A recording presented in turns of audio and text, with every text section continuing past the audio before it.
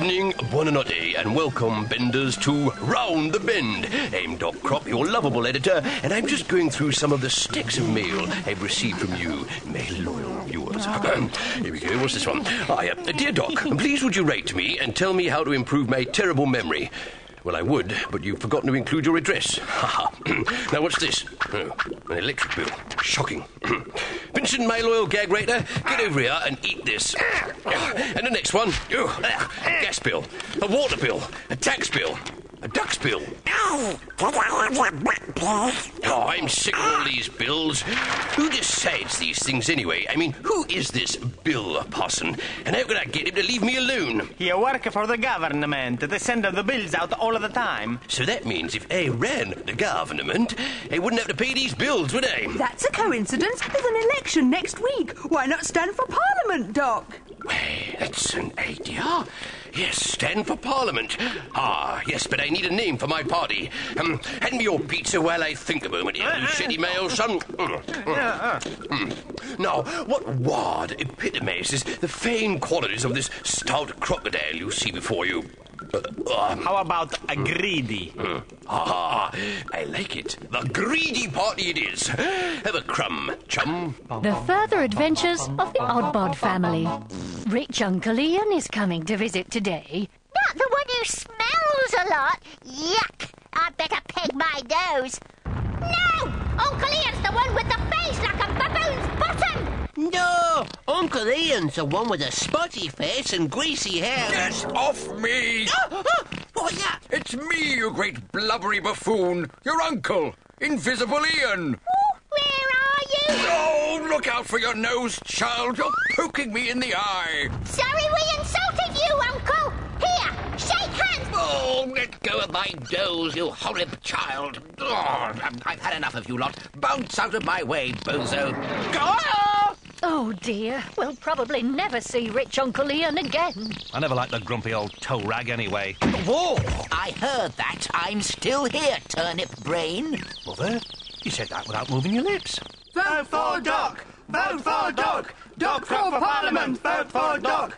Doc for Downing Street! We want Doc! We want Doc! We want Doc! Louder, louder, louder! How do you expect the voters to know what an honest, upstanding, modest and humble individual I are if you don't shout about it, you pestering flea bags? Hello, and welcome back. The programme will be slightly different tonight because I'm running for election and I want your vote.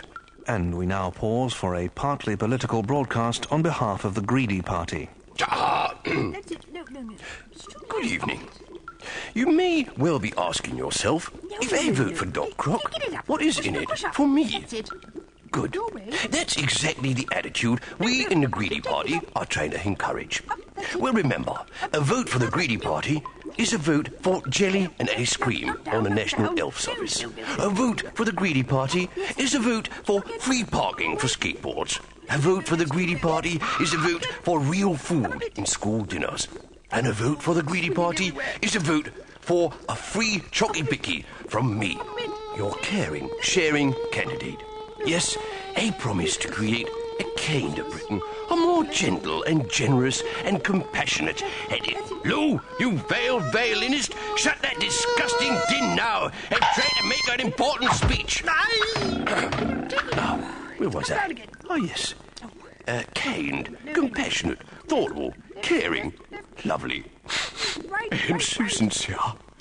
If I are elected, I promise, on my word of honour, no tax on pocket money, strawberry bubble gum on prescription, and a massive pay raise for my wonderful and talented gag writer, Vaudeville Vince Vermin... What? Ho, ho. Very funny, Vincent. Excuse me a moment, viewers. I'm just going to make that putrid prankster eat his words. Kenny McTickle and his magic kilt. Oh, hello, Grandad. How you feeling? Oh, hello, Kenny. Pretty miserable. It's so boring in here. Oh, Jings. Don't worry, Grandad. Here, have some cake. Oh, scrumptious. Aye, and I've got some lemonade and party hats for everybody. Oh, Clifford's Jings and help me, Bob. All we need now is some music. Ta-da! My word, it's Jason Donovan. Oh, Jings, I thought you said music. G'day, cobbers. Now, let's see everyone dancing.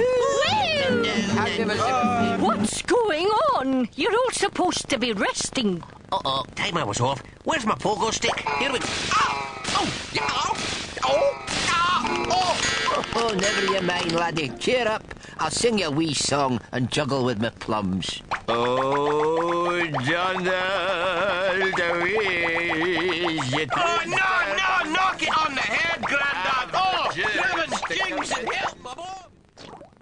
Buddle-a-dip. Tonight in a John Potato News Round special, we focus on the elections, and we take a look at the latest political phenomenon, Doc Croc's Greedy Party. Who is this powerful new leader? Who does he represent? And who cares? Well, John, not many people, according to the latest opinion poll. He's got no chance. In our survey of the voters, 1% of people said they'd never vote for a crocodile, 13% said they'd never heard of him, and 8 out of 10 cat owners said their cats couldn't tell margarine from butter. His policies are violently opposed by the Trades Union Congress. The Greens are against him. President Bush has expressed his disquiet. I ain't sure about this limey croc. Today, the charismatic leader of the Greedy Party has been on the campaign trail, meeting the man in the street. What are you doing in the street, you stupid men? Hiding from you. Go away. And to round off the day, he won thunderous applause when he addressed a meeting of his followers. Thank you, my loyal patriots. 4 more years. 4 more years. Oh, I love you all. I will fight for you in Parliament. Yes, and to sum up, this crocodile is a conniving, cynical, corrupt, two-faced, slimy, lying hypocrite. In fact, everything you need in a politician. He has also got a reputation for being totally ruthless with his political opponents, and anybody who dares to criticize him... We men and the masters of the Looniverse! In the mystic land of Hernia, Wee Man and his companions prepare for their greatest challenge. The charge will be led by mighty Armoro with his shorts of steel. They won't catch me with my pants down. Our main force will be led by wily Octopoido in his coat of arms. Always ready to lend a hand. Men, women, things. This will be our greatest challenge. But nearby, the despicable skeleton face also prepares for battle. Gogolo here will act as lookout, and the main strike force will be led by Granny Gruesome with her handbag of hate. It is time to battle, my weirdies! Battle! Good morning, customers. I now declare these January sales open and... Where's my minion? Bagsy the Winnie the Pooh bedspread. I wanted the slippers with the fluffy bunnies. Next week, Wee Man and Skeleton Face visit a health food shop, and there's a big blowout in the bean department.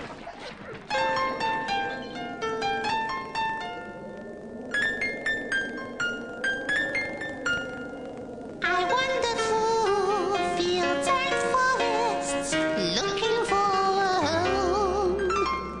I should have stayed back in my bathroom.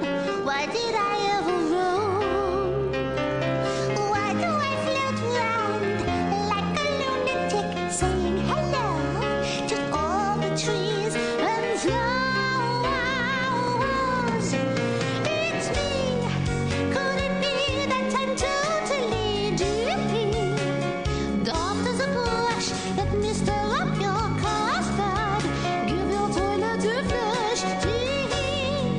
Could it be that I'm losing my handle on reality? Yes, I'm mad as a hatter and nick-a-knock-a-teeny.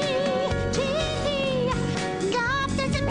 Oh, wait, I'm not finished yet. You can't do this to me. I'm the queen. Get off my pancakes, you brute. This political campaign is a disaster. This graph shows that Doc is about as popular as a body burp in a small lift. Yeah, when he goes out to meet the voters, he's about as welcome as a hedgehog in a nudist camp. See, the people that hated him are like a Jeremy Beadle in a haystack. Oh, quick, let's put the TV on. It's time for Doc's interview. Maybe he'll say something that will boost his popularity. Oh, yeah, and pigs might fly. Oink, oink, oink. Yeah, right on my bonds. Ugh. Hello, and welcome to Root of the Matter, the program where leading political figures of the day are interviewed by a vegetable.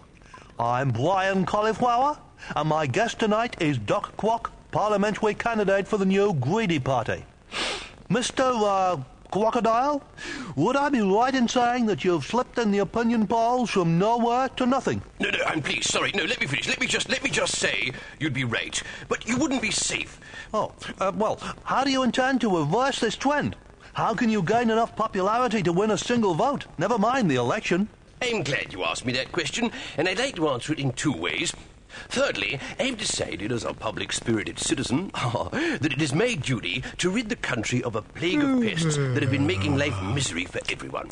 So, immediately I'm elected, and despite the severe risks to my stomach lining, I propose to eat Roland Rat, Philip Schofield, the entire cast of Neighbours, Esther Ranson, Cliff Richards, John Sessions, Terry Wogan, Julian Clary, the people who do those yucky coffee adverts, Rowan Atkinson, Ruby Wax, Les Dennis, Michael Barrymore, Jim Davison, Cilla Black, Lloyd Grossman, Postman Pat, Chris Tarrant, continuity announcers, followed by Simon Bates for tea, Gazza, Mike Smith, Bruno Brooks, Sooty, all those idiots who do the stupid dancing on top of the pops, and Jimmy Mallet. In short, all those people that drive everybody mad. Maybe I should start with you. I don't think that's really necessary. Come over here. Salt, please, Baker. Hurrah! Doc, he really knows the way to people's hearts. Yeah, through their stomachs. Hooray! The Tanisha has turned to a turtle. We are on the way to the middle of the road to victory, and we shall not be moved. Yeah, lest we get run over. Here we go, here we go, here we go. Oh, where are you going? Where are you going? Where are you going? Doc Croc's Nursery Spot proudly presents Fairy Tales of the Unexpected. Once upon a time, there were 3 bears who lived in a cottage in the wood. One day, they came home to find that their door was open. Why? Somebody's been eating my porridge, said Mummy Bear. And somebody's been sitting in my chair, said Daddy Bear. And somebody's hiding under my bed, said Baby Bear. Why, Ivan, it's me, didn't you know? Geordie Locks, the Carry Newcastle United fan and bear hunter. And sometime later, Mummy Bear said, somebody's nailing my head to the wall. And somebody's tap dancing on my back, said Daddy Bear. And Geordie Locks said, Why, you noisy bears, get stuffed. Are you Red Lamb? said Baby Bear. Incredibly Cheap Productions, in association with We Could Use This Set for Something Else, PLC, present False Teeth from Beyond the Stars meet Adam Banana. The totally evil false teeth from beyond the stars have vowed to conquer the earth, take all humans into slavery, and make everyone have silly Jason Donovan haircuts. Adam Banana is prepared to defend humanity to his last breath, asking only in return a place to live, forgiveness for his past crimes, and £1 million in used fibers. Yes, the scene is set. Which is more than this jelly is. Bernice, what have you done to my lunch? Get in, my cheeky choppers. Nibble that fruit. Gnaw him to a pulp. Yes, grab that banana by the skin, swing him round till he gives in, roll him over on his head, keep on biting till he's dead. Good on, don't be fair. Stop it, not because I'm going to win myself. Good on. Adam Banana, pull yourself together. Don't let them make a meal of you. Think of your friends, your family, your collection of New Kids on the Block boxer shorts. Yeah, think of the fate of humanity. Think of the money you'll lose if you don't survive to make a sequel to this crummy movie. Yeah, okay, you're right. It goes. Don't despair, men. Teeth, we are versed in the alien art of Nishy Nashi. Get him! Attack! It's the battle of the year. It's the fight of the decade. It's Top of the Pops. Oh, sorry. Wrong program. It's violent. It's catastrophic. It's destroying. It's destroying my voice doing all this yelling. Bernice, get me some throat pastels. Here we are at the town hall for the results of tonight's vital election. All the votes are in. The candidates are assembled. Oh, and here's the mayor to read the results. As the duly appointed returning officer for this area, I declare the results to be as follows. Telephone claims not required. Editor's decision is final. Winner to be decided by 3/4, 2 submissions, or a knockout. Allowed 28 days for delivery. And the votes cast are... Mr. Fredbear... Nudist party? 800 votes. A good showing for Mr. Bear. He's had a lot of exposure in this election. Ms. Rose Tree... Garden party? 87 votes. Oh, bad luck, Petal. This is a candidate who hasn't been afraid to tackle the thorny issues in this election. Mr. S. Claus... Christmas party? 3 votes. Oh, poor show. Looks like the sack for him. Mr. Dr. Crocodile... Greedy party? 10,179 votes. Well, it looks like Doc Croc. Just a minute. Screaming Lord Screwloose... Monster Robot Looney Party? 10,180 votes. What? Beaten? By a bucket of bolts? By 1 vote? I demand a recount. I demand to see the Queen. I demand a nice cup of tea and a bucket of raw liver. Beaten. Oh, somebody will pay for this. Woolly the Wonder Sheep. One day, Woolly the Wonder Sheep heard a cry for help. Help! The daring sheep, brave as a lamb, sped toward the despairing voice. Oh, yeah, I'm an excellent sheep. I will save him. Hold on, I'm coming. Woolly the Wonder Sheep. Thank goodness. Bad Bart and his bandit band have left me to die. Quick, stop the fuse from burning. Hey, where you going, you coward? But Woolly the Wonder Sheep was no coward. He had a plan. I got a plan. Oh, God. What the devil you do that for? I'm a vicar. Are you sure you're in the right place? Where to now, Woolly? Another exciting adventure to save someone's life? No, to save my own. Come here, you little creep! I'm gonna make kebabs! Oh, no, don't do that, please. Woe is me! Lost! I've lost all that power, all that fame. Those state visits, Rolls Royces, slap-up feeds, they could have been mine. Mine, I tell you. The backhanders. Oh, I was nearly there. Dining with the upper crust, noshing with the novelty. But I lost it all. So near yet so far. For the sake of 1 vote. I'm inconsolable. 1 measly vote. Never mind, Doc. It's always the Eurovision Song Contest. Very good, Doc. It's very catchy. Maybe you could win.